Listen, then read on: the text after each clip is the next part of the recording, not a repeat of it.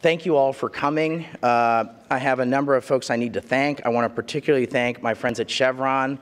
I want to particularly thank Joanna Nessif. Thank you, Joanna. I want to thank Joe Naylor for being here. Thank you, Joe. I want to thank Team Chevron. You know who you are. Thank you very much. I want to thank CSIS. I want to particularly thank Jenna Santoro, who's worked very, very hard. Thank you, Jenna. I'm very grateful. I want to thank Connor Savoy, who's a very gifted writer and a gifted leader, and it's been very helpful. Thank you, Connor. And I want to thank all of my colleagues who worked very, very hard to help make this happen. This is the 70th anniversary of the Marshall Plan. So this is, international development has had a long trajectory. It's a moment of change, and there's a lot of ferment. So I think we're having this conversation at a very interesting moment. I'm going to kick off the Global Development Forum with a visualization of the developing world.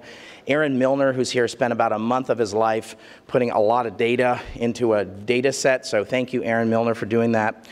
In the last 20 years, some countries have made measurable progress while others have stagnated. We did a paper on this called A Tale of Two Paths, and this is the visualization of this. To illustrate these divergent paths, we analyzed data across an array of indicators from economics, health, technology, stability, governance, and beyond, 38 indicators. For a carefully selected 36 countries across the developing world, we measured progress over the last 20 years. We used data from the World Bank, the UN, the IMF, the ILO, NGOs, and other reputable sources. And the story we found will help us reframe and rethink how the US and the world thinks about development, but also thinks about how we might work with others and partner with others. I think we're going to need to rethink. This is not, my line is, this is not your grandparents' developing world. It's richer, freer, more capable, and we need to rethink how we engage, because the world that we are in is very different from 15 years ago, or 20 years ago, or 30 years ago. So to help us get from a one-size-fits-all approach to a more tailored understanding of the developing world, it's my pleasure to present to you A Tale of Two Paths, Divergence in Development.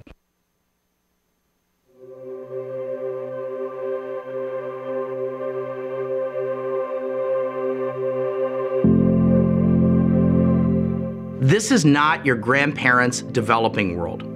Today, the world is freer, healthier, richer, and more capable than ever before. States once reliant on aid are now our trading partners and security allies. Others who received assistance are now donors themselves. But there are still a lot of challenges for the developing world. While some countries have improved beyond anyone's imagination, other previously evolving states have stagnated. These countries are fragile and need ongoing attention. We want to explore the divergent paths of the developing world and share one of the many stories that paint the modern picture of the global landscape. Through data and technology, we can visualize anomalies and overall trends in the developing world. We took data from the World Bank, UN, IMF, and other organizations and produced a numbers-driven landscape of the developing world. Today, we'll demonstrate the interplay of good governance, rule of law, and economic growth. The x-axis shows rule of law for a country. Countries on the right have a stronger legal and societal structure. And here we have regulatory quality. The higher you go, the better government can promote a strong business environment. In summary, bottom left bad, top right good. The size of the bubble represents GNI per capita, with larger bubbles indicating higher average income for individual citizens. We looked at 36 countries across income levels, upper middle income in red, middle income in green, and low income in blue. These 4 countries, Bolivia, Haiti, Albania, and Georgia, show the diverging paths of the developing world. In 1996, Bolivia showed strong rule of law and a good business regulatory environment, but you can see that it had a comparable GNI to the other countries. Albania, Georgia, and Haiti performed below average on the indicators. Let's see what happens over the next 20 years in these 4 countries. Remember that Georgia was still newly independent from Soviet rule in 1996. and was struggling with the transition to democracy and a free market economy in its first few years. 2004 protests led to the resignation of Eduard Shevardnadze, who was president since 1995 in what became known as the Rose Revolution. After that, Georgia continued to implement free market reforms and transparent political expression under Mikhail Saakashvili. Despite occasional bumps, the Georgian economy has continued to grow. By 2015, Georgia outperforms China, Russia, Brazil, and many high-income countries in rule of law, business environment, and political voice. Albania is another former Soviet bloc country that has increased openness since 1995, contributing to stable growth. Their progress was tainted by accusations of corruption in their nascent multi-party and capitalist system. Albania's NATO membership in 2009 and its candidacy for EU accession in 2014 incentivized the country to reform and stay on the right path. On the other side is Bolivia. It performed relatively well in 1996 on the rule of law scale, and at least as well as South Africa with its business regulatory environment. After continual improvements until 2003 under President Goñi Sanchez de Lozada, Bolivia descended into bad governance after the election of Evo Morales in 2005. Since then, Bolivia has regressed in part due to nationalistic interference in the economy and the judiciary. Over the 20-year period, Bolivia declined more than almost any country across regulatory, environment, and rule of law metrics. Its economic growth stagnated in comparison to other developing countries, especially Georgia. By 2015, Bolivia, once on a path to development and a rising middle-income country, is worse off than Honduras, Mali, and Pakistan by these metrics. Now let's finally turn to Haiti. It is an example of a country trapped by bad governance and weak rule of law that has enabled a cycle of poverty. The catastrophic 2010 earthquake destroyed infrastructure, sanitation, and health conditions. But Haiti had not demonstrated success even before the earthquake. Despite significant aid, Haiti has languished in underdevelopment. Here are the four divergent countries together. Countries like Georgia move from fragile to developed and stable, from aid to trade, in part thanks to improved laws, a better business environment, and a healthy multi-party democracy. Albania has succeeded in some regards, but it still has a ways to go. Countries like Bolivia took a different path and failed to deliver progress to its citizens. Haiti has not been able to escape poverty and underdevelopment. For the Georgias and Albanias of the world, we need new forms of cooperative relationships, moving from aid to trade, from development assistance to investment and partnership. For the Bolivias and Haitis of the world, we need to ask ourselves, what role can the U.S. and other partners play in returning them to a path of prosperity? Now it's up to us to do something about what we see. Welcome to the 2017 Global Development Forum.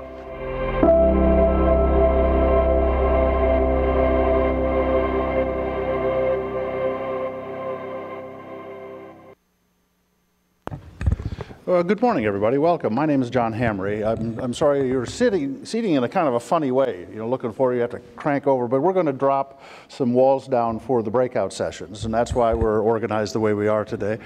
I want to say sincere thanks to all of you for joining us. This is really one of the most important things we do at CSIS. We started off as a defense think tank, many people know, 50 years ago.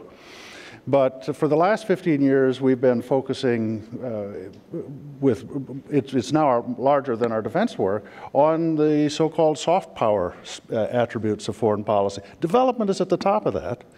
The reason I mention it is that we're going through a bit of a debate in this town now. What is the future of development? And it's a lot of questioning going on within the administration, going on within the Congress. And it's going to be very important for all of us to play a role in making our voices heard about this. I come from a defense background. I'll tell you, the last thing you want to do is to send in the military. You know, you want to deal with the problems before they get out of control rather than sending people in that have to bring order. And that's why development is so important to us at CSIS and why we wanted to champion this work here at CSIS. I'm very grateful to have Chevron as our partner. And I learned a lot by first working with Joe's predecessor, and we were talking about an experience that Chevron had when they went to Angola. And when typical oil company, they got an oil concession, and they met with the president and said, we'd like to give you a hospital or something. And he said, no, I don't want a hospital. I want you to help me build my economy. And he said, okay, you know, and how are we going to do that? Well, fortunately, we had a very good ambassador there at the time, Don Steinberg, and they said, let's figure out how to do this. And Chevron went in the process of systematically looking how could they use the supply chain as a way to help the development of Angola. And it has been fabulous for business. Absentee rates are down. It's easy to hire. Vandalism has disappeared. You know, it has been great for business. And this was the important insight for me, and that is we have a powerful resource in this country, which is the profit-seeking private sector, that's just as committed and dedicated to having safe and healthy communities to work in as the nonprofits like us. We need to harness this energy to bring it into the development campaign, the development vocabulary. And that's what this was all about, and why Chevron decided we're willing to help bring this new focus to the development debate in Washington, D.C. I'm very, very proud of that. I'm very grateful to you, Joe, and to Chevron. So let me turn to you, Joe, to say words of welcome and to get this off the ground, and then I'll come back just a minute later to introduce our keynote speaker. Joe Naylor, please.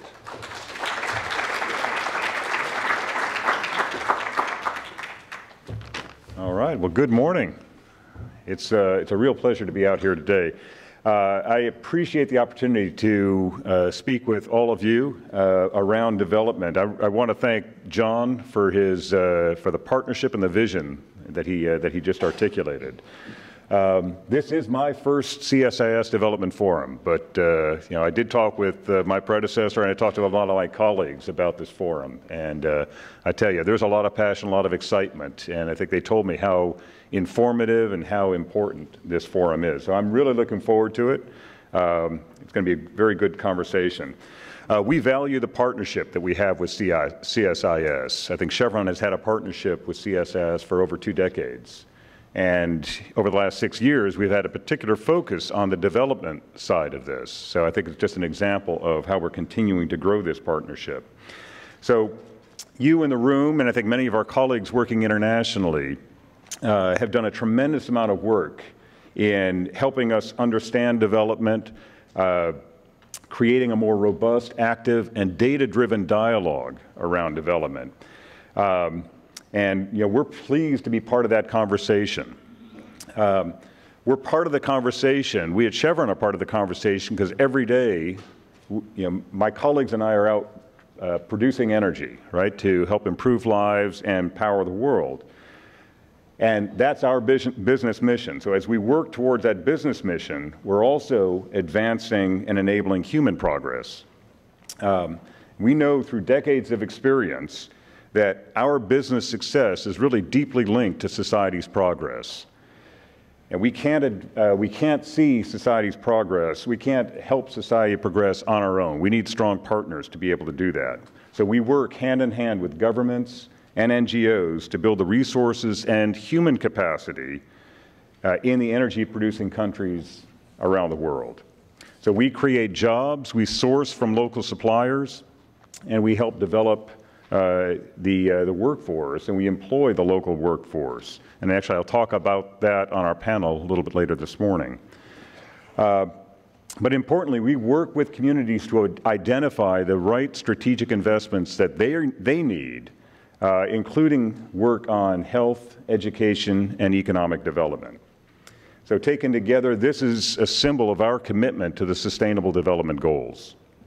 It's a business strategy that we believe has helped establish Chevron as a partner of choice in the communities in which we operate around the world. It's a roadmap that continues to enable positive and sustained generational change in those communities that need it most. However, we're keenly aware that community trust, sustainable development, and enduring progress won't be achieved by acting alone. We do need strong partners. So again, we're working with governments, other companies, and civil society. We all have to work together in order to build the communities and create global prosperity. So the path we're on may be evolving, but our commitment to this shared vision, I think, is enduring. So with that said, I'm looking forward to working with all of you to achieve the vision, have a great conversation here around development, and see how we're going to be able to push development forward even that much further. So thanks very much, and I hope you have a very productive day.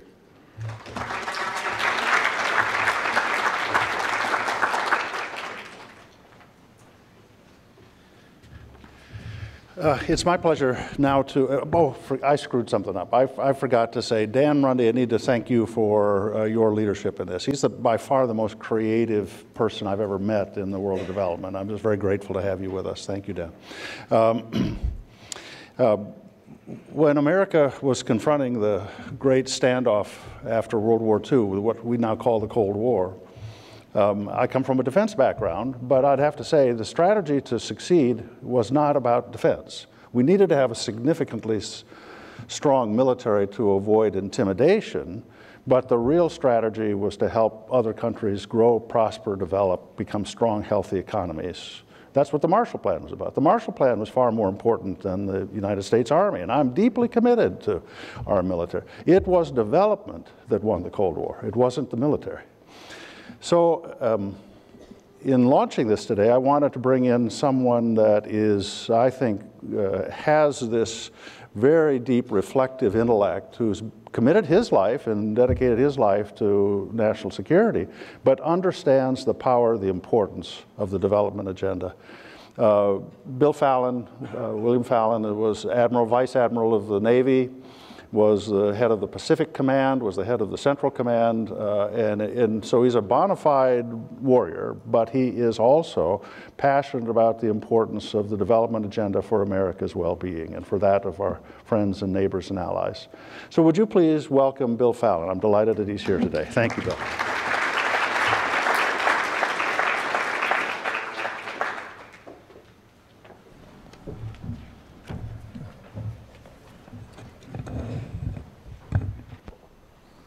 All right, we're going to try an experiment. Does this work? Can you hear me in the back sleepers row? Good. Well, John, thank you very much for your kind introduction and your warm welcome, and for inviting me to come here to speak this morning back at CSIS. It's really a pleasure to be invited back here and to have the opportunity to address this important symposium. Now, some of you may wonder why craggy, crusty old Admiral is up here addressing this topic of development. And John has given you a little bit of a hint, but on the way in, a couple people asked me what group I was looking for, and thought maybe I was lost, that I was searching for the CSIS Global Security Forum.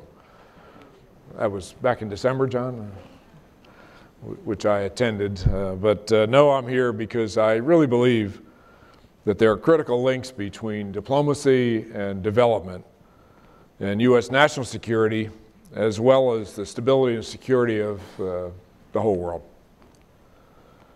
Now, when I was younger, had a little bit more hair and it was a bit darker, and I can recall as a student at the Naval War College back in the 1970s, security was typically described in physical terms of territory and frontiers.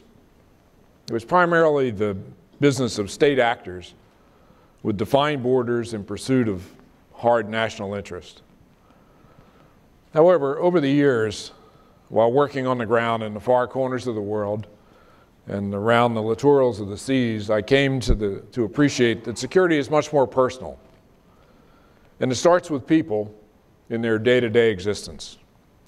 It's fundamentally about individual security, you and me and the other billions of people in this world. The way people relate to one another, their families, their health, their jobs, their communities.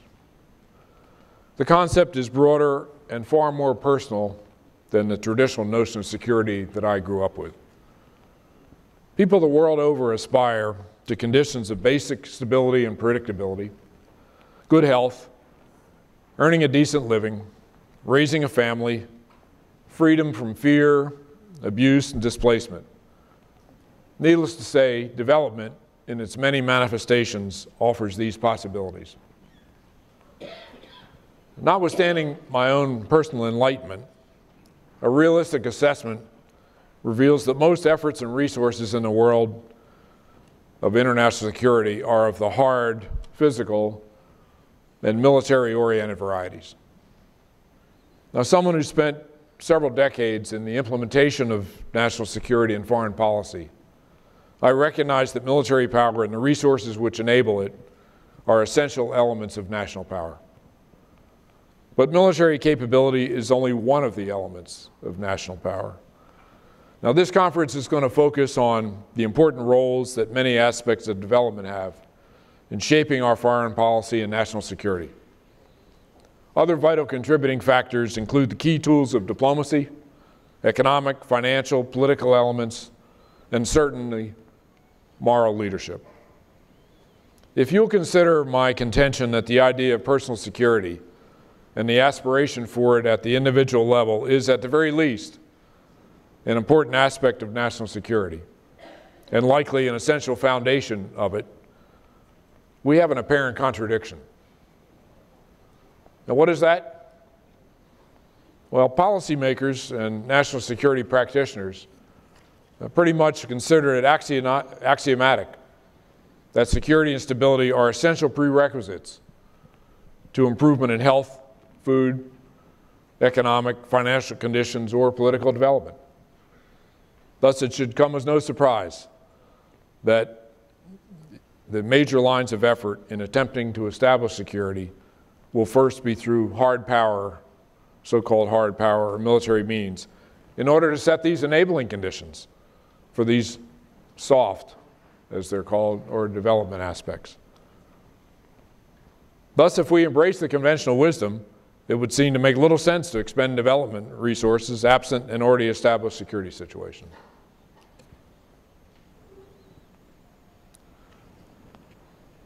In my opinion, absent ongoing open conflict, I can't accept this argument. My observation has been that at local levels, initiatives in things such as clean water, health, food, finance, education, basic security, and governance can and do make a difference in preventing the deterioration of conditions that lead to unrest and instability. Keys to success in these endeavors include long-term engagement and building indigenous capacity to sustain the efforts with local populations. The point is that we need to work in advance of crises. All too often, we're reacting to situations that have deteriorated to the point of agonizing, groping for solutions that many people are reluctant to take. We don't have to be there. If we work in advance, think about things, plan, strategize, and then implement in a coherent fashion, I truly believe we can prevent many of the crises that we end up and find ourselves in around this world. Governance is really critical. If you were to take a look at problem areas in the world, a significant number of them occur and continue to reoccur in areas where there's poor or absent governance and no rule of law. So these are really critical things that, in my opinion, we've got to work on. We end up resorting to military instruments because security conditions have deteriorated to the point that armed conflict has engulfed significant parts of the population or areas of the world, and suffering becomes widespread. Military intervention may well be justified or required, but the cost of addressing these situations is typically vast expenditures of human and financial resources, and no small amount of opportunity cost. Consider an alternative scenario in which steady focus and attention is directed to various aspects of development as a preventive to preclude the deterioration of local health, economic, political, and, yes, security conditions. It's likely that the relative cost of this option would be minuscule, but as we know, it's a tough sell politically. The reality is that crises tend to get people's attention, to get them energized, whereas small-scale or nibbling issues just do not. My recommendation is to use all aspects of national power in the application of our foreign policy as appropriate to the conditions we encounter and that we want to improve preemptorily. The essential prerequisite, of course, is well thought out and effectively managed policies and implementation strategies. One challenge which I observed several years ago when we were working on a global health project here at CSIS was how to best integrate and coordinate the many national government, international, NGO, and private citizen initiatives. This is no small matter and requires an all-hands effort. Failure to work towards coherent and complementary solutions leaves the appearance, and all too often the reality, of disarray and wasted effort and undercuts the value of your efforts. In conclusion, as you proceed through your deliberations in the follow-on sessions today, let me challenge you to be resolute in forcefully making the case for development and to include demonstrable measures of effectiveness in every proposal. You, the experts, have the knowledge and the experience, and you must make the case for what you believe. It's a pleasure to be with you to kick off this effort, and I'd be happy to try to field any questions or comments or ideas that you may want to raise at this time. Thank you, Admiral. Thank you.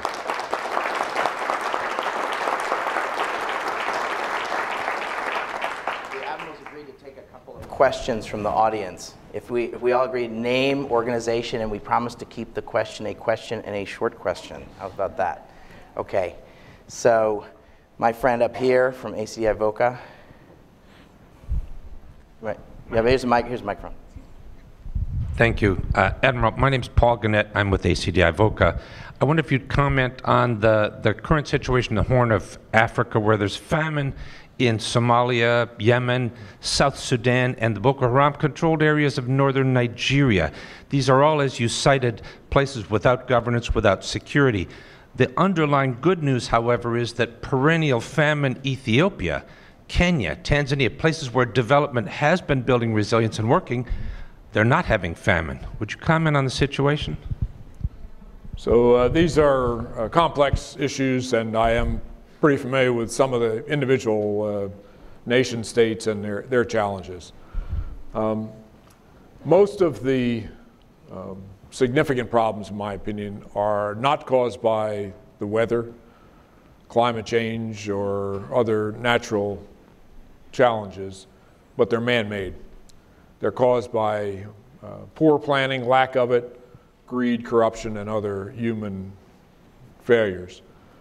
And these are things that we have to continue to work on step by step and so forth. And I think we have to resist, I'll give you an opinion, South Sudan.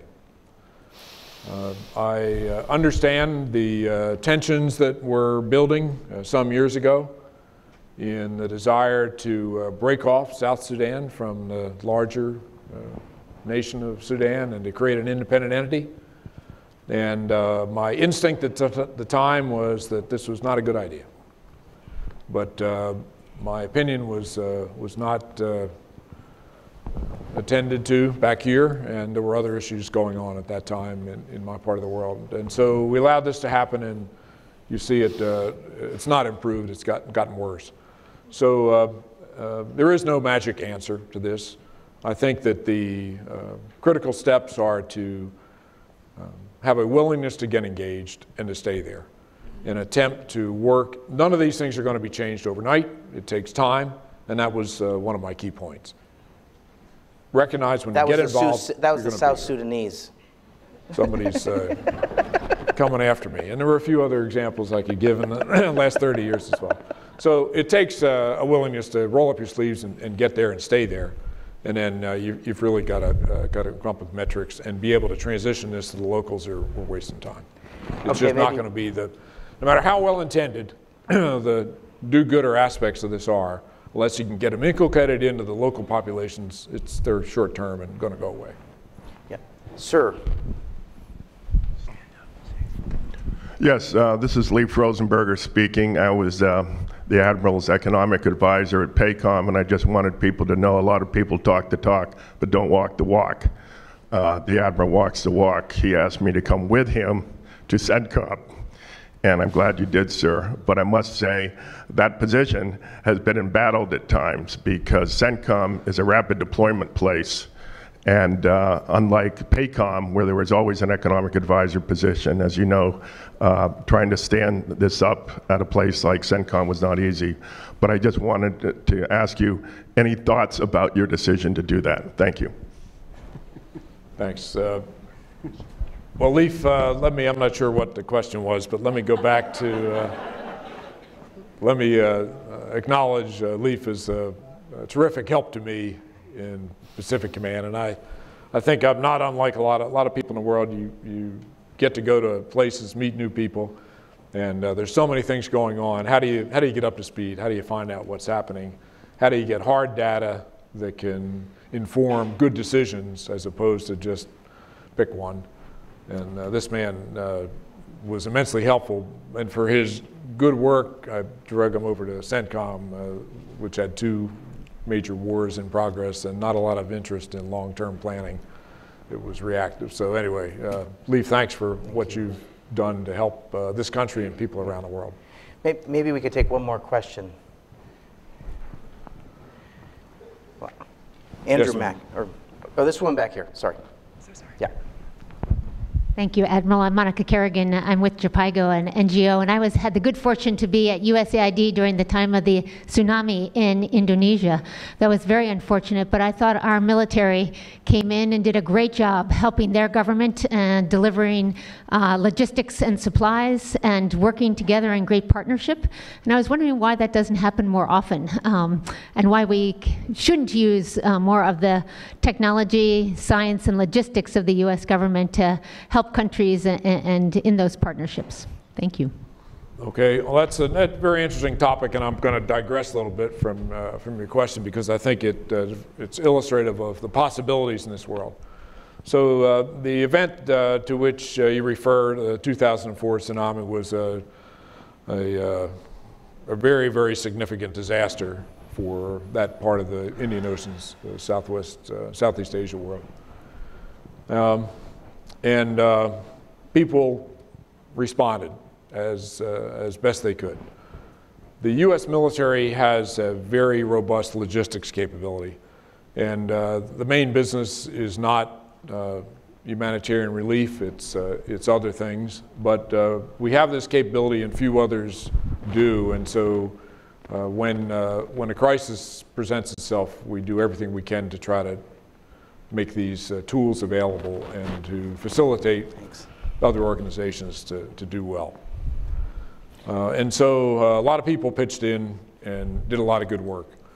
I think the question you were asking is why we don't maybe have a bigger, more robust capability to do this. And again, the answer is because our main business is in other things, which is why we need whole of government efforts, particularly in the thinking and planning and strategizing of how to approach what are certainly going to be more challenges in the world, and to get these activities moving from places that I think are probably more appropriate than the military. But we'll continue to do what we can.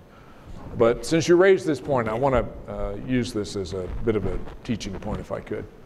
So at the time of that natural disaster, you may recall that the province of Aceh was in turmoil in western Indonesia. Do we have any representatives from Indonesia here at the conference today? At that time, there was an open insurgency in progress.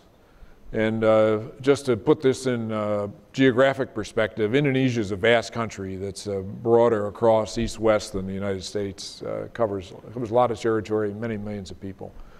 So this ongoing conflict was in progress, and this disaster occurs. And I can tell you that there were a number of decision-making points that were pretty interesting. One was, should the U.S. government actually commit our military to do anything ashore in that situation, given the instability and the likelihood of, perceived likelihood of conflict, just going to attempting to rescue people. A decision was made, and I think wisely, to let's go give it a shot. At the same time, within Indonesia, it was an interesting dynamic. So you had significant government military presence out in that province, battling the rebels. And when this occurred, there was some hesitation, it's probably the best way to put it, on the part of the Indonesian military about just how to address it, what to do. And the leader of Indonesia at the time, Mr. Yudhoyono, former military commander, told them to get to work and address the humanitarian issue. Don't worry about the military crisis. Take care of the immediate needs of the people right now. And they did. And I suspect that in the minds of some of the rebels, this was seen as a potentially golden opportunity to make hay while other people are busy. For whatever reason, that didn't occur. And over the ensuing months, the reality that from this disaster, people pitched in together to work to alleviate the suffering, motivated an effort to attempt to resolve that crisis and that ongoing insurgency in Aceh. And it was successful. And some unlikely partners that came together to facilitate that. And I would highlight the EU for one, and the government of Thailand, who had representatives that negotiated a settlement that ended up resolving the situation and set the foundation for a potential much better future. So I haven't been out in that province in probably a decade now. I'm curious. I'd like to go back and see. Hopefully they're continuing to improve. But there are opportunities that come up all the time around the world. And the key thing is, can we make the right decisions and do the right thing, motivated by a desire to help people. And this audience and this gathering has, within your knowledge and capacity, an ability to put in place the tools that could be very useful in addressing these situations. So with that, I'll get off the stage, let you get to work. It's been a pleasure to be with you this morning, and all the best as you carry Thanks, out. Admiral. We've got a plenary panel. I'm going to ask the plenary panelists to come on up.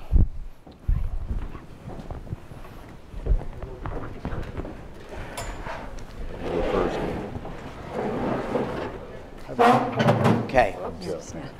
So we're Kathy Witecki. Nice to meet you. we're going to be talking about workforce development as a strategic approach to economic growth in the developing world. I suspect this audience is aware there is a global skills gap. This isn't just a global problem, this is an American problem. A number of people have educated me on this. My friend Bill Reese, who's here from the International Youth Foundation, my friend Aaron Williams at RTI, have talked about the youth bulge and the critical need for workforce development.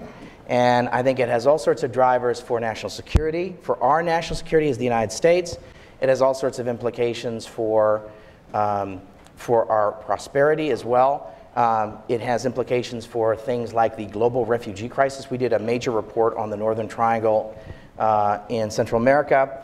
And one of our deep thoughts was that if you could increase formal economic growth and get people into jobs in countries that people would want, you know, young people are going to use their kinetic energy for something. They're going to use it for good stuff, or they're going to use it for bad stuff. And so our job is to try and make sure they use it for good stuff. And so the additional thing we need to understand is even with the current rates of growth in Africa, over the next 15 to 20 years, there's going to be a massive number of young people in Africa, some as large maybe as 450 million, I think is the number, of people who are not going to have jobs in Africa.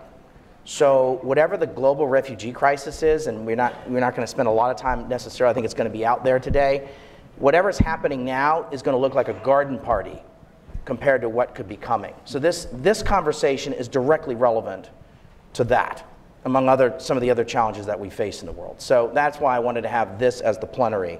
The final point I want to make is something my friend Don Terry has said for a long time. He used to run the Multilateral Investment Fund at the Inter-American Development Bank. The best social program in the world is a job. And I don't think that was original thinking on his part, but I always thought he always said it, so I give him credit for it. So with that, we have a fabulous plenary panel. We have some really thoughtful people to help us unpack this. That requires education, it requires government, it requires society, as my friend Tansri Nurul will tell us, and it also requires the private sector. And it also requires, frankly, a growing economy. We want to have a growing economy, we want to grow as fast as possible. So we've got some really thoughtful people. I'm very grateful. You have their bios in front of you. Let me just briefly recognize them. My friend Tansri, Dr. Nurul Ainur Mahmud, who's the Secretary General of Malaysia's Ministry of Higher Education, has flown in from Malaysia to be with us. Thank you, Dr. Nurul. Thank you so much. Mary Snap, who's the Corporate Vice President for Microsoft Philanthropies, thank you so much for being here. Joe Naylor, who you heard from earlier, who's with us, who is with us from Chevron, who's the Vice President of Policy, Government, and Public Affairs at Chevron. And then we have Dr. Kathy Wateki. Thank you, Kathy, for being here. She's the former Undersecretary at USDA. She's also the former Chief Scientist at Mars. You didn't bring any chocolate bars, did you? Right, but then you also, though, were the other reason we were so enthused to have you is that you're the former Dean of Iowa State's College of Agriculture in Ames, Iowa. So thank you for being here. So, okay, so let's get started with that. So, Dr. Nurul, thank you for being here. Thank you for inviting me. Malaysia has had a phenomenal run. For 7-8% from 1970 to 2000, year-over-year growth. Since then, it's had year-over-year growth. You're upper middle-income country now. Yeah. Your prime minister said that Malaysia will not fall into the middle-income country trap, which many of the people in this room understand. The reason I wanted to have Malaysia on the stage is Malaysia is the country that others are going to follow over the next 15 years, and many of the things that Malaysia has done. So thanks for being here. How are you thinking about workforce development in terms of how you're going to prepare for your future economy? Well, the first place I would say that the leaders of Malaysia, the Prime Minister and also the Cabinet Ministers are very committed towards workforce development in the nation. And in this regard too, we have plans, strategies to ensure that our people, especially the young people, they will not be jobless at the end of the day. And that's the reason why Ministry of Higher Education, for example, we have this tagline of education for self-employment. And we build up a confidence in our students. And also by the fact that entrepreneurship is one of the biggest agenda of the nation to ensure that, you know, when you talk about multinational companies, them investing into Malaysia and also getting FDIs, the students, they need to know the business acumen of people, of the private sector. And in this regard, this is where the Prime Minister himself stressed again and again that no ecosystem in Malaysia is going to have development without quadruple helix model. And what is the quadruple helix model? Earlier on, it was only 3 players. You're talking about the public sector, the private sector, plus academia. But now we are involving the NGO and also community. So that's the quadruple helix model, whereby the planning, the implementation, and even the execution of everything that's being done at the planning, at the ecosystem is actually being done and also being, ownership of this quadruple helix model. So that's my take on development in Malaysia per se and how we move fast. So Dr. Admiral, how do companies, whether they're multinational corporations or local, there's some very fine local Malaysian companies I had the chance to meet several months ago when I was in Kuala Lumpur. How do they communicate what their workforce needs are? Do they call you up? How do they communicate that? And this is where the Ministry of International Trade and Industry, for example, they have dialogue partners. They are dialogue partners with the private sector, and we have meetings. We talk to each other. And in this regard to, for example, Ministry of Higher Education, we bring in the multinational companies into Ministry of Higher Education. For example, Huawei, they are investing in our universities. That's the Chinese technology company. Yeah, the Chinese technology company. They are investing in our universities. We have Toray from Japan. We have Microsoft. We are going to have it soon, very soon. And, I was hoping you were going to mention an American company at some point, so I'm really glad. I was getting nervous. Yeah, Microsoft is coming to Malaysia. Okay? We are going to have this collaboration together. So that's why you're sitting next to each other. Exactly. Right. I'm trying to lobby her like that. Yeah. So we are actually having this strong partnership with all the multinational companies. We were talking when I was in Malaysia. You have a series of sectors that are going to help you break the middle income trap. You have a strong agriculture sector. You have oil and gas, which are important components or building blocks of your economy. But you also have moved to a service economy and a knowledge economy, and that's a big part of your responsibility. And I'm sure that's why Microsoft is going to be signing an agreement shortly in Malaysia. But what you talk when I was there, I was struck by there were a series of new industries that are going to power your economy beyond an upper middle income economy to a developed economy. What are some of those, and what are the kinds of skills your folks are going to need, your people are going to need to help you get there? Well, I think everyone here in this room is familiar with Fourth Industrial Revolution. Fourth Industrial Revolution. Exactly. So we are preparing for that, with the Fourth Industrial Revolution, the advanced materials, nanotechnology.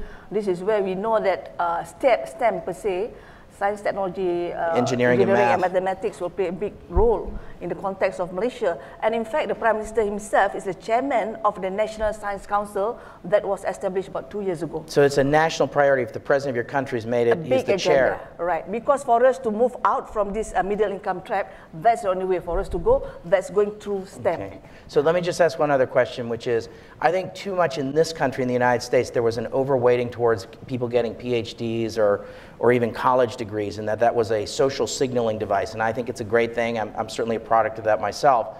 But it seems to me that we have underplayed vocational technical training or folks who aren't necessarily going to go get a PhD in engineering. So there must be millions of people in Malaysia who aren't going to be PhDs in engineers and who aren't necessarily going to be inventing the next nanotechnology robot thing, whatever, right. You know. So how is Malaysia, which is one of the largest investors in Asia in tertiary education, 1.5% of your gross national income is spent on tertiary education. It's higher than Singapore and higher than South Korea. So what are you spending that money on for the folks who aren't going to get a PhD in engineering, if I can put it that way? Well, that is one area now we are focusing on. That is TVET. What is TVET? TVET, Technical Vocational Education Training. Okay. So we know that the investors will only come to Malaysia. We have the workers that are experts in the technical part of it. And this is where TVET becomes a huge agenda with regard to the 11th Malaysia Plan. And in the context of this, Malaysia, that is Ministry of Higher Education, for example, we are setting up to ensure that the economic growth of the nation will be driven by the TVET players or the TVET students. And we're building up polytechnics, vocational schools, and to ensure that those, especially those are below bottom 50 population. No, in the context of Malaysia, for example, we go for capital economy, right? Mm-hmm. But at the same time, we are looking into people's economy. We want to ensure that the bottom 40 of the people, they are taken care of. This is where the TVET players come into picture, and we bring them along in the context of the nation's economic growth, the future economic growth, and also with regard to the Fourth Industrial Revolution. Great. Thank you, Dr. Nurul. Thank you so much. Mary, thank you for being here. I'm so glad we have you next to each other, so maybe we can sign the MOU here. Okay. This is great. We'll do that later. So I'll do a quick review since I'm the former lawyer. Right, exactly. So Mary, thank you for being with us. I am really grateful that you're here. And when I think about Microsoft, you know, one of the questions we had in our conversation last week was, where's your growth going to come from for your company? Is it going to come from the United States? Is it going to come from emerging markets? Where's your future growth going to come from? Yeah, I actually think it's going to come from everywhere. So in the old world, in the world of software, we were expanding internationally. Obviously, we're in about 190 countries around the world in terms of a sales presence. But in a world of cloud-based computing, you're really talking about an innovation that is to the next level, the fourth industrial revolution. And every company and every business person, essentially, we hope, will work in the cloud. So the growth will absolutely come from emerging markets, but we also hope that we are essentially have a renaissance and a regrowth, a birth in the cloud for companies that are industrialized and for young people who want to be entrepreneurs as well. But it is fair to say, so everywhere is I agree with, but the fact that you're signing agreements in Malaysia says to me a bigger part of your growth in the future is going to be emerging markets. Is that fair to say? I think that's fair to say, absolutely.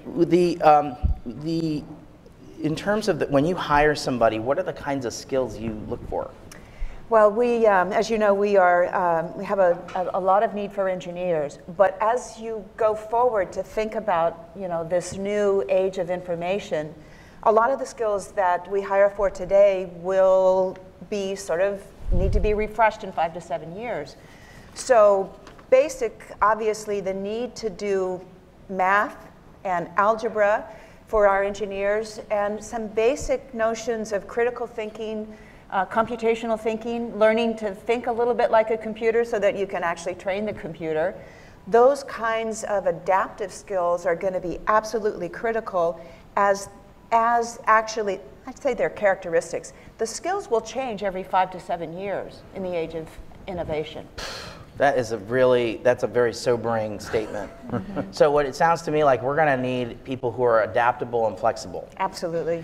So in terms of, I know that some of your peer competitors, and I believe you do this too, will certify people. You don't get a PhD in Microsoft, but right. do you have globally a Microsoft certified standard for technical folks? So not a PhD in engineering, but someone who can, I don't know what you'd call it, repair black boxes or, you know, or fix the cloud. I don't know how you fix the cloud, but I think you know what I'm trying to say. And for non-tech people, you got to have, I'm Microsoft certified. So what does Microsoft certified mean for you? And I mean for non-PhD engineer people. What does that mean? I think there's, you know, today there's a group of certifications that we offer kind of on a worldwide basis in a category that we call Imagine Academy, and those would be things related to productivity software, but also somehow the fix the cloud kinds of things. So I wasn't wrong. Fix the cloud, right? You were not wrong about that. We call it something a little bit different. Okay.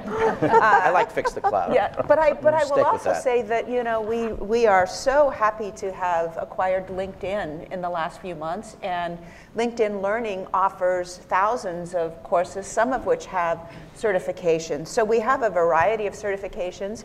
We have programs that are not necessarily certified that start from the very beginning of how to do an hour of code for a 10-year-old all the way up to certification programs. So if I'm in Mali, I could get certified? Yes, you could. You could. If I was in Malaysia, I could get certified. Absolutely. If I'm in Minnesota, I could get certified. Absolutely. I will also tell you that if you are in Austin, Texas, you can take a class on drone licensing that we're from working Microsoft. on, that we are partnering with Rice University and others in providing. So we have a variety of different kinds of licensing and certifications. Yeah, see, I think this goes back to this issue, the fourth industrial revolution. So Dr. Nehru was talking about the fourth industrial revolution. So I wrote a blog in Foreign Policy about the fourth industrial revolution. So things like AI, 3D printing, drones, driverless cars, big data, new forms of energy, nanotechnologies, advanced materials, advanced manufacturing. So, okay, so just on this drone thing. So what is it, if I want to go to Austin, Texas, what is it? Is it a 2-week course? Is it a 6-week course? And do I come out of it, how do I show people I have a drone do I have a drone license? What is that? Well, it's really interesting. This stuff is all developing. I think it's about, in this case, it's about a 3-month class. It's geared towards high school students who are doing it outside of their formal education. There is a certificate, but there are lots of licenses being developed now for drones, to tell you the truth, pretty much all around the world. But I'd love to tell you, if I could, just a really quick story. Please. I met a young man the other day, just an example of things that might happen. I met a young man the other day who started a company in the United States. He's from Arkansas. He's 14 years old. He saw a young girl with a prosthetic arm that cost $80,000 to buy and would have to be replaced every several years as she grew. He invented a prosthetic arm with a 3D printer that costs $1,000. You gotta be kidding me. That operates off of a sensor. And I love it. That's the kind of entrepreneurship that we need to see all around the world. So that could happen in Arkansas, that can happen in Kuala Lumpur, that can happen in Bamako.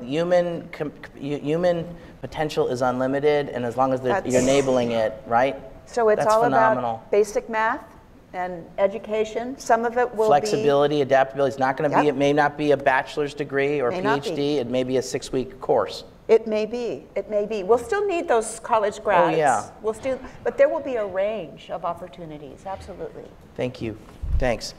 Joe, thanks for being here. 93% of your workforce are folks from your local community, I understand, and you train local people you hire, you develop skills and capabilities. Some of those folks then go on and take that and bring that to either to other parts of the other companies. Hopefully they stay at Chevron, of course. But you also, what I really like about Chevron is that you also have these global supply chains.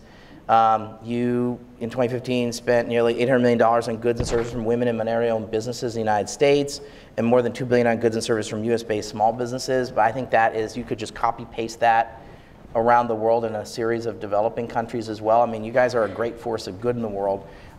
So could you talk about, you need all sorts of skills for a global energy company to be successful. So could you talk a little bit about that, and also could you talk about STEM education in particular, because I think there's a link to STEM education and energy. So thanks for being here. Well, I'll start with we do some of the skill development through these through partnerships, and let me start in that area. So you're absolutely right. We need a skilled workforce, but ultimately, when we go into a country, we're typically there for generations. And so when we think about what is how are we going to be successful, and this goes back to my opening remarks, we're successful if the community within which we operate is successful. And so we work with the local community to try and identify their needs. And a lot of the needs are around education and workforce development. And so, for example, we'll do partnerships involving local government, community leaders. I hadn't heard of the 4 helix, but I like that. I like that concept, because I think we do. I think we have each of those helices that we're using there. But we have. You can trademark that, Dr. Monroe. It's excellent. Trademark it. Exactly. I'll go through 3 examples here. One that we just up the road here in Appalachia. So we have a lot of coal miners that have been out of work, and while we're not in the coal mining business, we're operating in that area because there's obviously a big renaissance in energy in Appalachia region. And so we're involved with other partners there in helping retrain coal miners to be able to compete for jobs in the growing energy sector and the advanced manufacturing sector. In Thailand, a lot of activity in STEM education there. And we've set up, again, through local partners, 18 different training hubs around Thailand to get students more enthused about pursuing STEM education. Kazakhstan, we have a pretty significant presence in Kazakhstan, and we're working with the Society of Petroleum Engineers as well as the World Economic Forum in developing a petroleum engineering curriculum in the local universities such that they can essentially home grow their own engineers to work in the energy sector. It's great.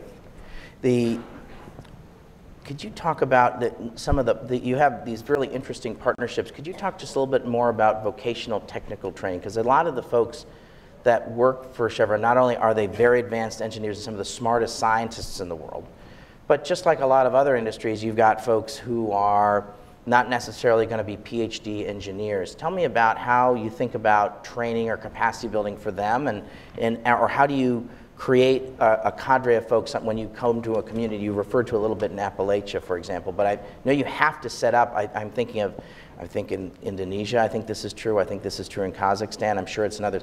You have an approach to building a capacity of your people. Yeah, and we do, but I think we think about our workforce, but I think we think more broadly. What does a community need? And so we will try and address the specific needs of the community there for workforce development. And maybe one example in Nigeria, so obviously they need economic development, they need education, but they also need peace in the Niger Delta in particular, right? So we have a partnership, a Niger Delta partnership, for example, that one component of which is to help stabilize the community, essentially. And so once you have that stability, then you can really focus on how can you get the economic development underway. In terms of the workforce development for local communities, again, it's sort of specific to the needs of those communities. So whether it's in the San Francisco Bay Area or you're the largest employer in the San Francisco Bay Area. In California, yeah. Right, yeah. You're the largest private employer in California. People don't know that, but that's the case, right? Yeah. But so for education, everyone thinks it's for example, Google, but it's not. It's you guys, right? But so for thank you. Yeah. So but in education, for example, we've invested about $300 million over the last 3 or 4 years in various educational programs around the world. So we really try and put money behind this, and it's developing teacher training, program for students. It's activities really to try and with a primary focus on the STEM education. So you can't engineer your way out of every problem. And you can't, as an energy company or as a tech company or as an agriculture food company. So could you talk a little bit about soft skills? We were talking a little bit about this in the green room. So what are the kinds of soft skills you need or you need from your workforce? We've talked a little bit about adaptability and flexibility. That seems to me that's going to be, we're all going to have to, I don't like change, and I'm sure other people don't either, but what are some of the soft skills you look for or need for people to succeed at Chevron? Yeah, well, we are a company, I would say, by and large, a company of engineers and scientists, and so that's a lot of our employees. That's how they've come into the organization. I would say one of the areas that universities have not traditionally been phenomenal at is teaching communication skills. So you're very good in technical skills, but you really need to be able to develop your communication skills. And so being able to communicate is a very important skill, but I think equally being able to work internationally. For a company like Chevron, where 3/4 of our operations are outside the United States, you need to be able to work in different cultures. And so adaptability, both in terms of flexibility to work environment, but also adaptability to work within different cultures is a very important skill for companies. Do you have to work in teams? Absolutely. Yeah, I don't think you just can't work by yourself in a cube and just solve a problem. At Chevron, I'm guessing no. You're guessing correctly. Okay, I'm just guessing. Okay, I'm guessing in most industries it's that way. Absolutely. Yes. Okay, thank you. Kathy, thanks for being here. I'm very grateful that you're here. We talked about your most recent job. You were an undersecretary at the U.S. Department of Agriculture. You've had a really interesting career. We're going to have 9.5 billion people in the world. We're going to have to feed them all. And it's probably going to require technology. And it's probably going to require agricultural productivity. That's what folks like my friend Joanna Nesseth have told me, because she started the food security program here. And I said, okay, I agree with that. So what are we going to need? And the United States has been a global agriculture power. I'm assuming we're going to need a lot of science and technology to remain a global agriculture power. And is it, maybe it's a little counter to it, but is there going to be more science and technology in agriculture in places like Africa and in places we hadn't thought about before? Are we going to need science and technology, and how are we going to do that? Without question, we're going to need more science and technology throughout the world as it applies to agriculture. There is a report that comes out each October as part of the events at the World Food Prize, and it's produced by a group called the Global Harvest Initiative. And they're projecting to mid-century what the global food gap is going to be. They've developed a gap index. And projected from now to the year 2050, we're going to have an increase in agricultural productivity worldwide of about 1.75%.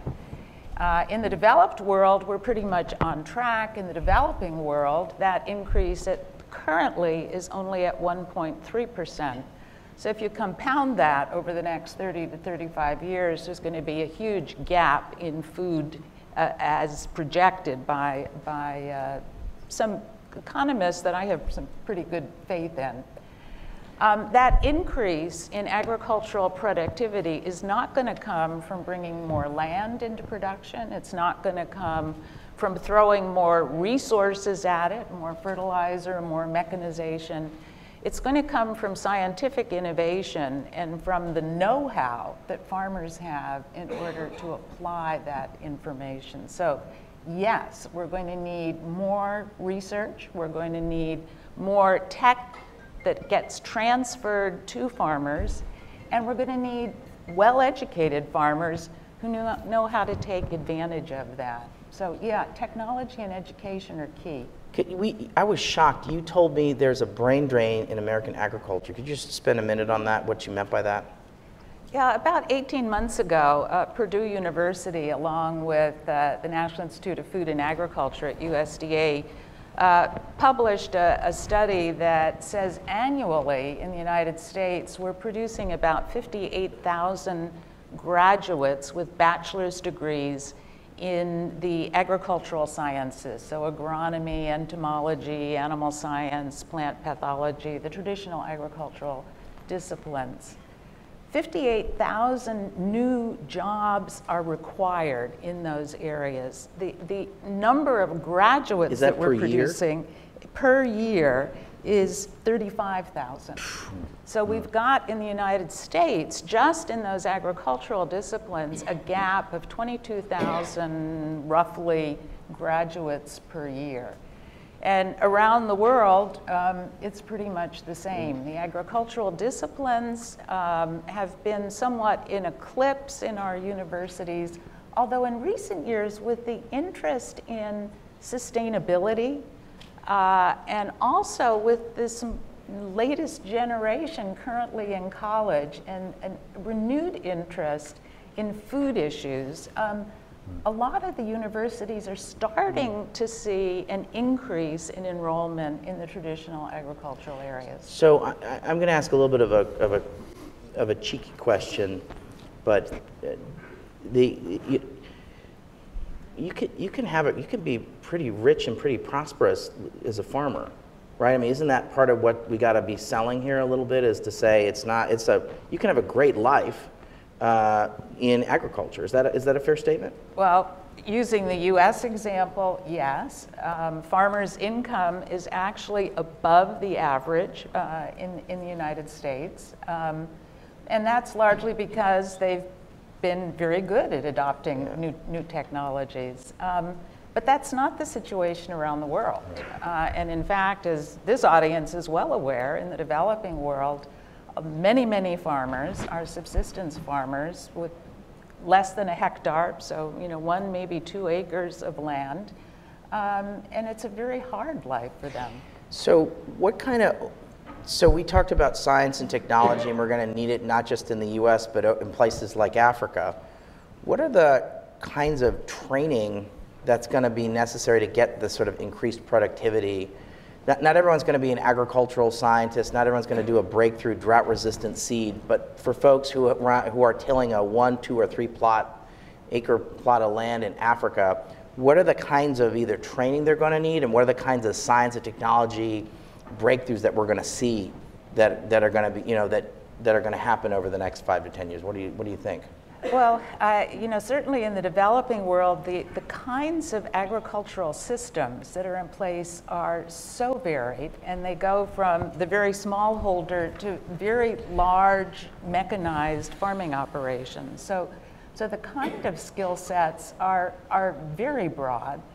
To reach the subsistence farmer, One of the techniques that has been proven over the last 20, 25 years to be very effective are farmer field schools, where frequently university-based, sometimes government-based experts train the trainers who go into local communities and work directly with farmers on transferring knowledge directly applicable to the agricultural This systems is not a that they have. PhD program, is that correct? This is not a PhD program. This is really very much farmer-driven, the problems that they're having, and what kind of information do they need to address those problems. Is it like a 2-day workshop? What is this thing? Well, the farmer field schools usually go on over periods of months with the, again, the trainer coming into the community, sometimes working with an individual selected by the farmers in that region to train that individual, who then imparts that knowledge to the other farmers.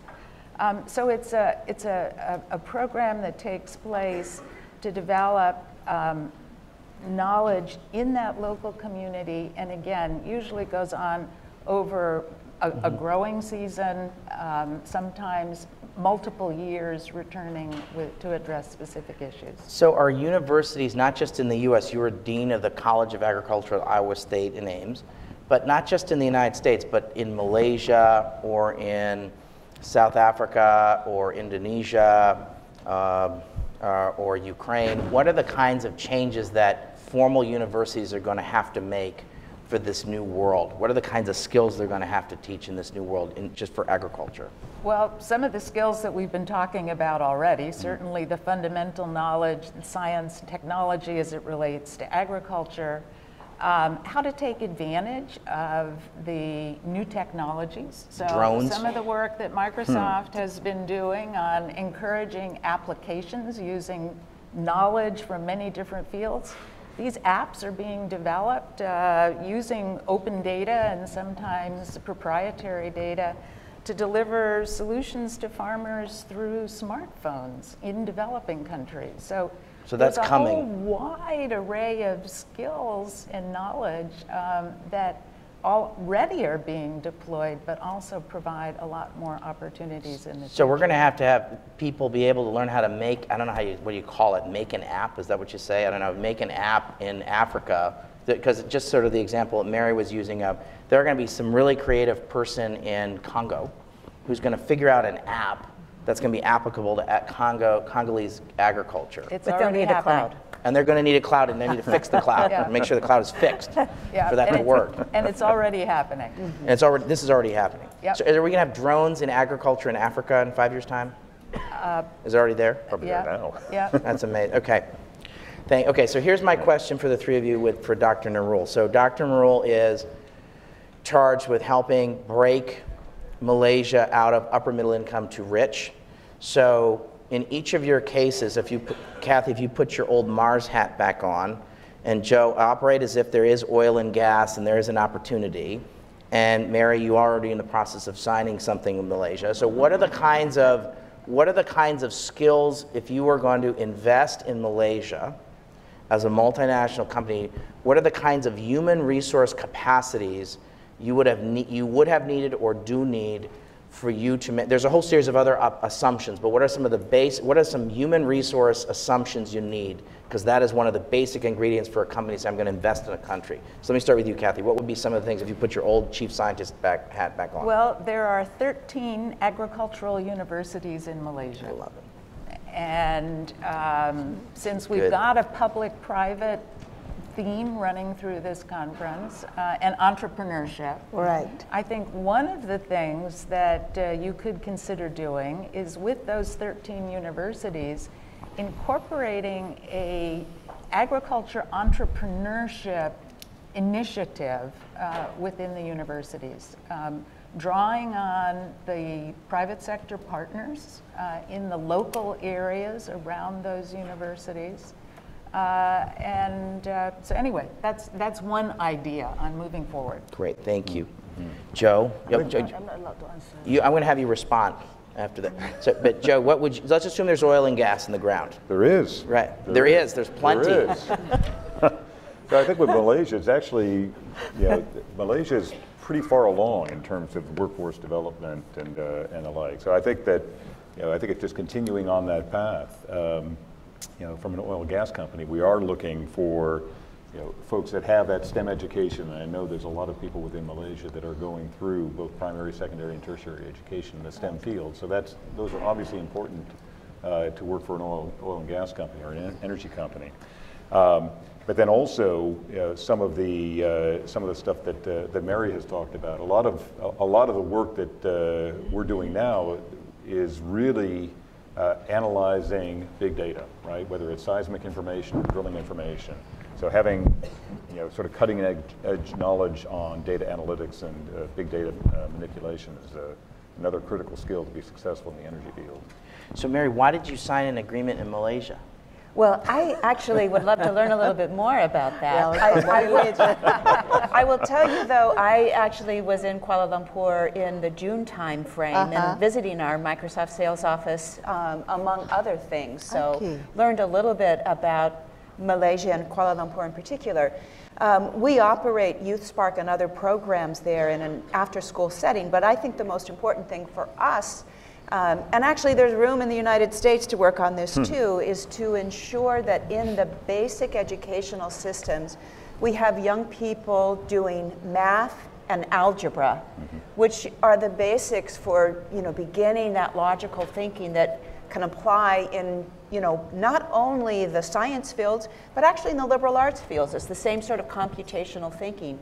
So if we could have a compulsory model in which math and science and algebra is required up through some of those levels, that really sets us up for all kinds of growth on a going forward basis. I'm going to tell my 13-year-old this because he gives us all sorts of trouble about this. So we're going to just say, I talked to Microsoft and they said, you've got to do this. You've got to do some algebra. You have to. Okay, so Dr. Nurul, so I'd love to get your reaction to this, but I also want you to, the following. Okay, so if I get a PhD in engineering in Malaysia, what soft skills am I learning as part of the curriculum, in addition to English? And I want you to talk about English, but I want you to tell me about what other soft skills are you teaching? Because it's clear to me that we're going to need adaptability, flexibility, work in teams. So how are you incorporating that into these highly technical pedagogies, or curriculums? I put there. Okay. Okay. Dr. First, Nurul. can I answer to yes, please. Catherine?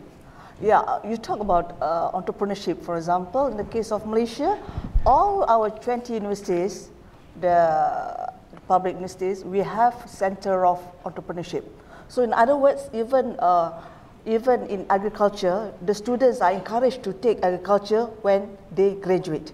So in fact, we are giving allocations or rather funding for them to start their business and also for them to move on from there. And we are making it agriculture as a vogue job, in the sense that it's not a dirty job. It has to be respected by the people. At one time, true enough that our students, there was a decrease of students majoring in agriculture, but now it's moving up slowly because the government plays. Basically, in anything we do, the commitment of the government is very important. And in this regard, we are making it as a vogue job, and to be that can be employed and also to be taken up by the young people especially. That's to your question. Yeah. Thank you. And Taylor, you talk about STEM education. True enough that we are into BDA, IoT, and you're talking about fourth industrial revolution. And in this regard too, for example, I have to give an example whereby the fishermen in Malaysia, we are so vogue. We are utilizing apps for us to go outside to catch fish. So the folks in the fishing industry are using apps. Exactly. They are utilizing remote sensing. In other words, for example, the fishermen, they have how to say an association. Yes. And they build up apps, and this is whereby they're making their own apps. Yeah, of course, with the assistance of the remote sensing of Malaysia agency. Right.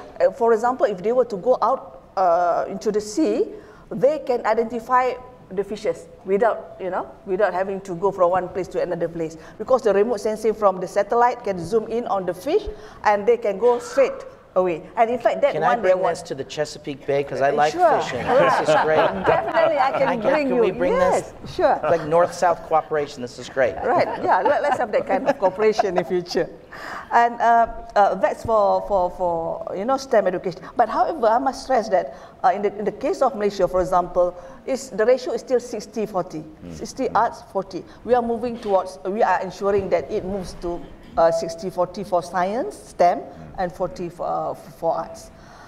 Next is my partner, my future partner, Microsoft. Yeah, we do. We are talking. In fact, I chaired the meeting with Microsoft on data analytics. True enough, you were talking about certification just now. We want certification for our students, for our Ministry of Higher Education students, so that they will be much more employable. And in fact, we are paying to ensure that our students get the certification. They go out there in the market, they have the certificate. Oh, Microsoft, I undertake this course from Microsoft, and they will be employable. So that's how serious Malaysian government is when it comes to ensure that capacity building of our Ministry of Higher Education, or rather the varsity students. So let me ask you just some soft skill questions, Dr. Nurul. So does every student in Malaysia, do they have to study English now? Yeah, at one point, I have to admit that at one point, it used to be English during my time, and then we changed to Malay language or Bahasa Malaysia. But now we are moving towards English again. Reason being, again, you're talking about FDI and the soft skills, the flexibility of students. They need to communicate at multinational level, officers or even the subordinates. This is where the English is very important, and it has been stressed by the Prime Minister himself that it's not only English. We are talking about Chinese. Recently, he was back in China. Exactly. They are learning Chinese. And we came back, the Prime Minister came back from India. Now we are going to Tamil. Really? Really. So you're talking about multiple languages. Exactly. So that's how we have to work. But Dr. Nurul, so if I'm a PhD engineering student, or I'm in one of the 13 agricultural schools in Malaysia, tell me about the other soft skills in addition to English. Do you have something where, as the Secretary General for Higher Education, do you look at the curriculums and say, where's the teamwork, where's the creative thinking? How are you getting that sort of things into the curriculum? Okay, now you're not talking about conventional learning, flexibility and experiential learning. So we have a program we started late last year. It's called 2U 2I. 2 years in university, 2 years with the industry. So all students are now attached to U 2I. So they have the experience of working. So it's like an internship or an apprenticeship? Exactly, for 2 years. Okay. That's for that. And besides that, we have CGPA. In the case of the developed economies, I studied in the US before. You are looking at the performance in terms of the education, academic, right? But in the case of Malaysia now, we call ICGPA. So whereby you are talking about the soft skills. They are volunteerism, they are entrepreneurship, and you talk about entrepreneurship subject. It is compulsory for all students in the higher education in Malaysia to take 3 credit hours of entrepreneurship training. See, I think, Dr. Nurul, I think that in many parts of the developed world, entrepreneurship is sort of a self-actualization exercise. I think in much of the developing world, it's a necessity. There's not going to be necessarily enough jobs in multinational corporations. There's not going to be enough jobs in the SME sector. We're going to have many young people start their own businesses. So I think you're absolutely right. This is not a lifestyle choice. This is a necessity in the developing world. So I think it's very smart. Education for self-employment. Education for self-employment. Right. Let me just go back to the panel, then I want to open up. I want to just use the word internship or apprenticeship and ask the 3 corporate folks, just given that Dr. Nurul has raised this, when I say that, what is your reaction to that in terms of what's your reaction to that term? May I ask, can I start? Yes. I think it is an area where we all need to learn a lot more and to reinvest. So very recently, we actually made a trip to Switzerland and spent a day and a half learning about the apprenticeship program there, which is a real partnership with the schools and private industry and government to provide apprenticeship opportunities for students in that 15-year-old range going forward. This has been something that has developed over time in in the United States, labor unions, but in the formal education system, it has kind of withered in the last, I'd say 15 years. And they're still teaching woodworking classes, which is a good thing, but not really getting you to where you need to be. So I think reinvesting in apprenticeship throughout the world, actually including even in the United US, States, yeah. is a very important thing. Okay, so Joe, when I say the word internship or apprenticeship, what is your response to that? Internship is, that's something we do, that's sort of normal course of business. We'll bring in folks, typically college students, whether it's in the sciences, engineering, even in the public affairs or government affairs type of area. We'll bring them in for a summer and sort of is undergrad and graduate? Both, yeah, but typically undergrad. But let me just build on the apprenticeship. I think that Mary was talking about. I think that, and this is part of the focus of some of these partnership initiatives I was talking about earlier is developing those vocational skills, because within the United States, one thing we're very short of are things like welders, machinists, mechanics, great paying jobs that you can teach these skills, and we are in dire need of these skills. Yeah. And I think that's, If I could, no, sorry, I was actually talking to someone else in the manufacturing industry recently, and they told me that they really needed to develop mechatronics. And I said, What's what is that? Yeah. And they said, it's fixing the cloud. No, it's actually a little bit different. It's essentially fixing the robots and maintaining the robots in an autonomous, automated situation. So while the actual manual labor may be disrupted and that job may be disrupted, there will be a need for people who know how to maintain and fix robots. Amazing. Okay, so Kathy, if you put on your old chief scientist hat at Mars or your dean of the college at Ames, at Iowa State University at Ames, if I say the word internship or apprenticeship, what's your reaction to that? Well, for internships, from the university perspective, we were looking to place our students in opportunities where they could develop their skill sets, decide whether this was an area in which they would want to pursue a career. So, and from the apprenticeship, it was more towards the vocational training. And I might note that in agriculture, there's a resurgence of apprenticeships. As the average age of the farmer in the US is approaching 60, we're looking at a turnover in ownership of land in the US that's going to be huge. And some farmers are finding that their family doesn't want to continue in the tradition, and so they are setting up apprenticeships to bring in young people who want to take over the farm and developing new models for how that ownership is going to turn over. It's like taking over a veterinary practice or a dental practice, right? It's like that. Yeah.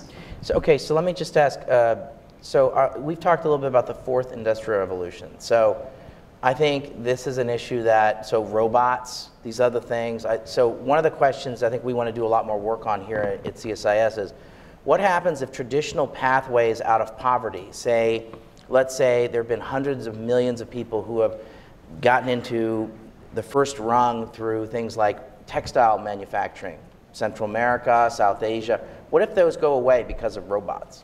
Or what happens today, here in the United States, the largest employer of white males between the ages of 20 and 60 is truck driving. So what happens if 15 years from now we have driverless trucks? So that's coming. We just had I think it's fair to say, a disruptive election in the United States in November. So what happens if all those folks are out of a job? And so just, you can do the math, or you can connect the dots. So what happens if all the textile jobs in South Asia go away? Or let's say all the manufacturing in China goes away to robots. Or let's say it's driverless cars. So my question is, should people be freaking out about the fourth industrial revolution? Should people be afraid? Is this time different than the second industrial revolution or the third industrial revolution? What is that? I think this is a big question. I think it's a little bit to be unseized. Let me start with you, Kathy. Well, I don't think we're at the freak-out stage yet, but I do think it's enormously important that we start considering this very seriously. And I can take it down to the personal level. A friend of ours' daughter is married to a trucker, and her dad, who works in the IT industry, is trying to convince him to think about other areas where he would like to be working because of just the point that you made. So it's time to start having these conversations. It's time to start planning. I think it's going to take it's going to take a whole of industry, whole of academia, whole of government approach towards conceptualizing the pathways and the policies that we need to be thinking about to face what is going to be a big transition. So Kathy, this isn't just an American challenge, it's a global challenge. Yeah. Right? So, okay, so Joe, I'm going to skip over you because I want to, Mary and I had this conversation about Fourth Industrial Revolution. I just wanted, so Mary, so should people be panicking about the Fourth Industrial Revolution? I would say people should be planning, and we're in the midst already of it. We've talked about skills and characteristics that people will need to have. I think people will need to learn to be continuous learners for sure, and will need to put programs in place like certifications and other kinds of things. But I'd love to actually suggest one other thing that I think large tech companies could help with, and again, really happy to have the LinkedIn as part of us. We would love to see a world in the future where we could essentially, using data analytics, map the skills of people and map programs to acquire new skills and map available jobs so that people, skills, and jobs can find each other. And there are these kinds of economic graph models being developed in pilot places, and we would love to see more technology engaged so that we can not only provide skills, but actually link skills, jobs, and people. Yeah. Can I make one comment? Yes, sir. Yes, I guess I just see this as much more of an opportunity than a threat. And if I think about, in the developing world, if you can get a 3D printer to print a replacement part for something that's broken, rather than have to, ship it, halfway around the world, the productivity of that farmer or that individual has just increased dramatically. So I think there's clearly disruption. There's always disruption, but I'd see it much more as an opportunity than a threat. Yeah. So are you seeing in the energy business, I'm just going to list some, 3D printing, drones, driverless vehicles. Are you starting to see that in your industry? Yeah, and I think the yes, and yes. I think, and then also, I think probably the biggest for us is in the data science area. We are a data company. I mean, the volume of data that we process is probably larger than just about any other industry. And really? So, I had no idea. Data science is extremely important to us. So big data matters to Chevron? Absolutely, yeah. Okay, so Dr. Narul, so when I was in Kuala Lumpur 6 months ago or several months ago, I got the sense that Malaysia is not freaking out about the Fourth Industrial Revolution, that Malaysia is embracing and trying to adapt and get ready for the Fourth Industrial Revolution. So is that a fair assessment of how you're thinking about it? How are you when you think you've done a lot of thinking about the Fourth Industrial Revolution? How is Malaysia preparing for the Fourth Industrial Revolution? But we cannot avoid from Fourth Industrial Revolution. It's Everyone coming. is into it. It's already there. We are into it now. So this is where I think that what was mentioned by Klaus Schwab, that during the World Economic Forum, there should be Ministry of Future. It should be happening to all countries, whereby we need to predict the future. And also in terms of foresight, technologies looking into it. And like being mentioned by Mary just now, we should be prepared, not really afraid, but we have to do the planning now. And this is where foresight comes into picture. And the Ministry of Future, it might happen to all the other countries. You might have to think about it. Sorry. If I could, some of the reports, McKinsey and others, are saying that this particular revolution compared to the others will happen about 10 times faster and 100 times the scale, just because of the globalization. Oh, that's reassuring. Yeah. So there is some planning that needs to, we're like active. We need to be active here. Yeah. So, okay, so let me just close with the following. So if the president of the World Bank was sitting here, the president of the Asian Development Bank will be here at, I think, 1:50. So if the president of the Asian Development Bank was here, and he'll be here in a little bit, and so we're thinking about workforce development, or we're thinking about skills, is there something that an institution like the Asian Development Bank or the U.S. government, in its capacity at USAID, is there something the president of the world, what could various other actors. We've had a very interesting conversation. If there's one thing, if you had sort of your 5 minutes with the President of the Asian Development Bank or the head of the World Bank, what would you say, given the conversation we just had about workforce development, training, curriculum, flexibility, getting ready for this major change and this youth bulge, what would be sort of that one thing? Let me start with you, Dr. Nurul, because you were at the World Bank in a past life.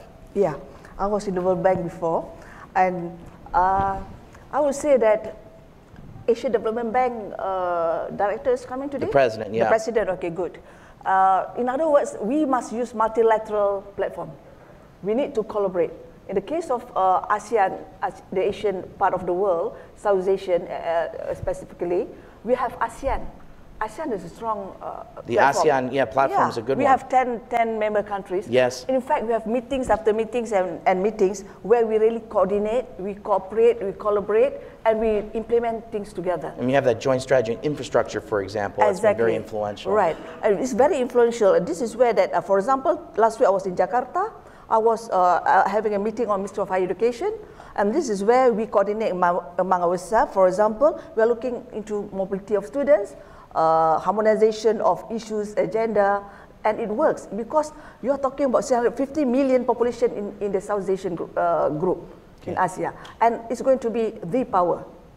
Amazing, great. Yeah. Mary, if you were, what would you say?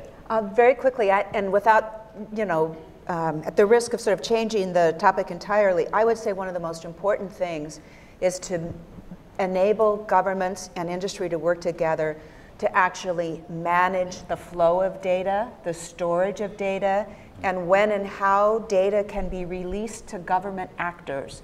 And this will be absolutely important. The cloud and data will be the backbone. Fix the cloud. No, not fix the cloud. Ensure that the cloud is protected and secure across governments. But I actually think, Mary, that's a good point because the aid business, whether it's the World Bank or even, if you look at the UN stuff that's out there, they'll say development is a catalyst. It's not the central player. So part of its job ought to be the glue money for multilateral collaboration or to get business and educators to talk together or to talk better together. Yeah. So on point, so it's good. Okay, Joe? I'll fully agree with Mary in terms of protecting the cloud, but I'll also build on that. I mean, I think that it's, I would say we've had great success with the partnerships that we've had. You've mentioned USAID. We've had a number of projects with USAID and NGOs and local community. And I think that whether it's Asian Development Bank or USAID, we got to keep doing this. This is, I go back to the comments that John Hamre made at the beginning. This is really effective, much more effective than a lot of other stuff that we could do. And so we just need to continue doing what we're doing. Okay, great, thanks, John. Kathy? I would say invest in agricultural research that's done at universities, because when you invest at the university, you're getting research that's focusing on problems of that country, of that area, research that is also contributing to education, undergraduate and graduate, that builds capacity within country, and also that has those spillovers to helping the farmers address the problems that they're facing. Great. Okay, this was great. Thank you. Please join me in thanking the panel.